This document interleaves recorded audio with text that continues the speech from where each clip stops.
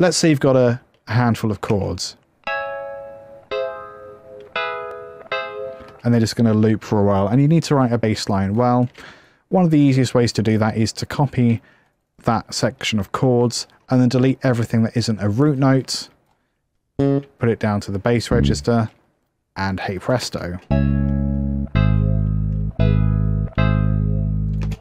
I find a really simple way to make it sound like a much more mature, interesting composition is to put in notes in between. So filling in the gaps. We've got a C sharp here down to a G sharp. So why not put in, I don't know, a B? Fills it out a lot more. And we're holding on a G sharp here for a bit. The chord doesn't descend, but we do this kind of suspension thing. We go C, B, C.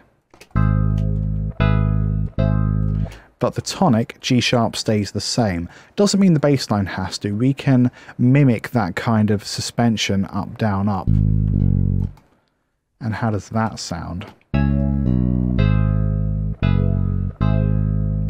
And again, we've got a G sharp here.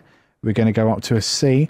So let's put in another B in between. How does it sound all together?